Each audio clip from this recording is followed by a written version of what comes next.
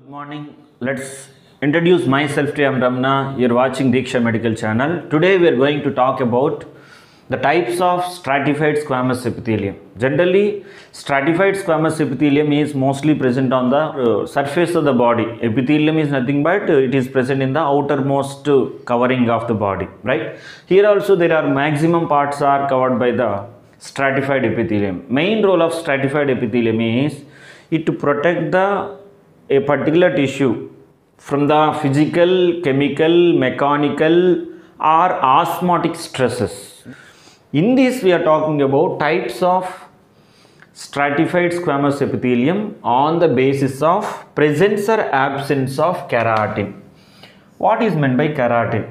Keratin generally it is a protein which is secreted or synthesized by a specialized cells in the epidermal cells or epidermis of skin is called keratinocytes.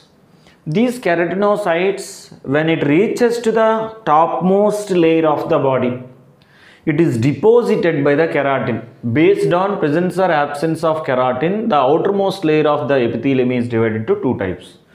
One is keratinized stratified squamous epithelium. Second one is non-keratinized stratified squamous epithelium. Keratinized stratified squamous epithelium is nothing but presence of keratin. There are many layers are present, and squamous, that is nothing but these cells are the topmost cells of this tissue have tile-like or scaly-like epithelium.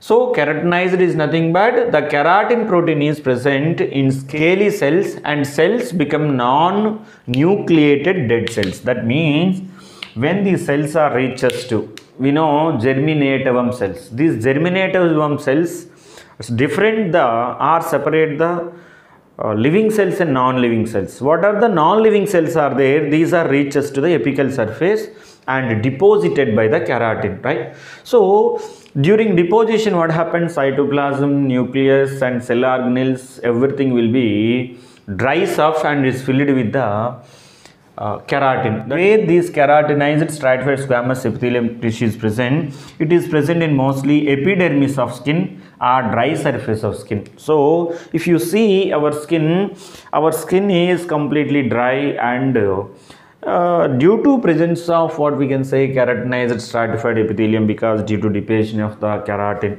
right, and scales in fishes and horns in other animals and nails in our body and other animals and feathers. These all parts are made up of keratinized stratified squamous epithelium. Keratinized sometimes they are used as a hornified. Hornified is nothing but it's a deposition of keratin indicates the hornified tissue. And we know epidermis of skin or dry surface of skin also we can take it, right? Next, the second type of stratified squamous epithelial tissue is the non-keratinized stratified squamous epithelium. The non-keratinized, the name represents, non means absence. Keratin is absent in the stratified squamous epithelium. Along with that, cells contain the nucleus and it's a living, that means nucleus is present. At the same time, they have a cytoplasm, cell organelles, everything will be there because these are highly dividing cells. Maybe it has some, it is also present in the outermost layer, right? It's a covering, mostly present in the buccal cavity and oral cavity of the mouth cavity of mammals are made up of non-keratinized. And inner lining of cheeks, what we have seen inside that lining of cheeks and inner lining of lips and lining of hard palate. We have two palates are there. One is palate is nothing but a separation between the nasal cavity and mouth cavity. There is a soft palate and hard palate. Soft palate is made up of cartilage, hard palate is made up of bone, but it is lining, the lining made by the non-keratinized stratified epithelium. Then lining of tonsils. We have a lymphoid organs are present in the oral cavity in the form of a Walderian ring. That Walderian ring is formed a group of multiple tonsils. These tonsils are also lined by the non-keratinized stratified epithelium. Then you know pharynx. Pharynx is a common passage for food pipe and windpipe or food and wind. And esophagus, that's a continuation part of the digestive system, pharynx, esophagus. And go for the anal canal, the last part of the digestive system, they have a canal will be there. That canal is lined by the non-keratinized stratified epithelium.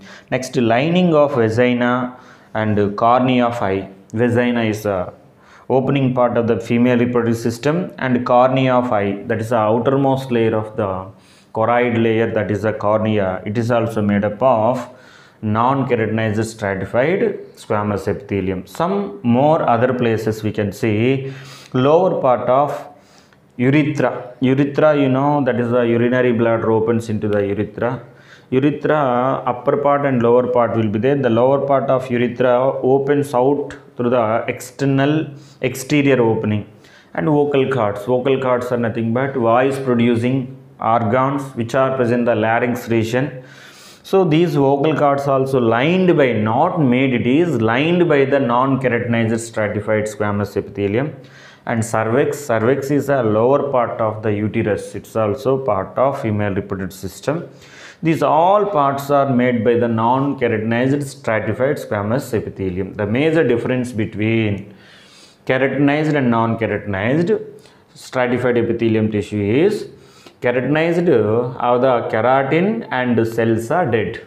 Non-keratinized, there is no keratin but cells are living. That is a major difference. Thank you.